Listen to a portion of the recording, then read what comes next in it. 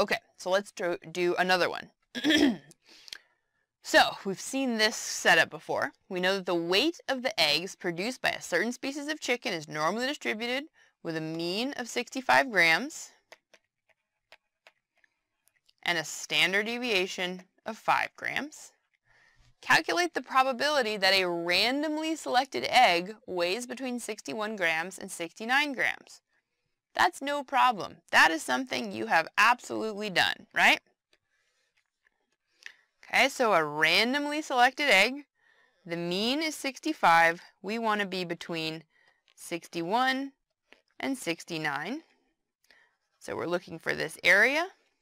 So we're just going to say normal CDF, lower bound, upper bound, mean, standard deviation. We know that our lower bound is 61, right? Our upper bound is 69. Our mean is 65. Our standard deviation is 5. We go to our calculator and we plug that in. So we say second vars, normal CDF, 61, 69, 65, 5, and we get that the area is 0.576. So this 0.576, so the probability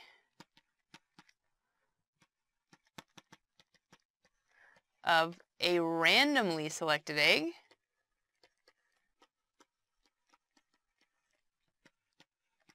being between 61 grams and 69 grams is 0.576. No problem. So let's look at the next one. Calculate the probability that the mean weight of the farmer's 10 eggs fall between 61 and 69 grams. Okay, so now we have a different problem. And the key thing to notice here is that now we have a sample size. So when you have a sample size, you basically always need to use it. That's kind of like the rule of thumb. So you've given a sample size, and now you're asked about the probability of the mean. So now we're dealing with the sampling distribution.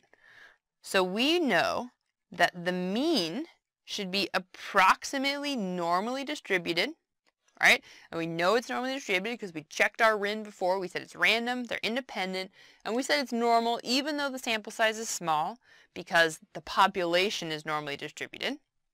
We know that the mean of the sampling distribution is just equal to the mean, which is 65, and the standard deviation of the sampling distribution of the sample mean. So we always say the mean of the sampling distribution of the sample mean, and the standard deviation of the sampling distribution of the sample mean is sigma, which is 5, over the square root of n, which is 10.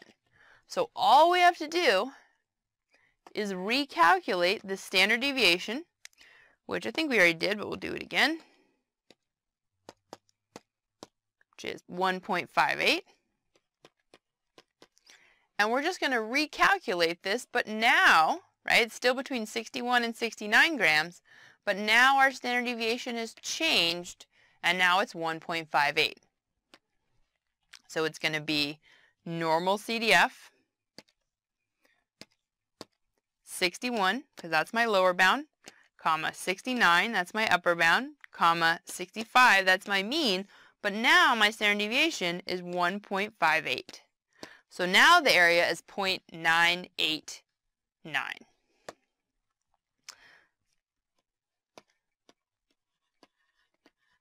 So hopefully that makes sense, that it's going to be almost exactly the same, except now we're dealing with a sampling distribution because we're asked about the probability of a mean, and we were given the sample size, so we're going to take that sample size into account, and all it's really doing is changing the standard deviation. So we're going to recalculate the standard deviation, and then we're going to find the new probability.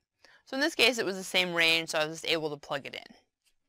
Great, so hopefully that makes sense. Thank you for visiting me at Educator.com, and I hope to see you for the next lesson.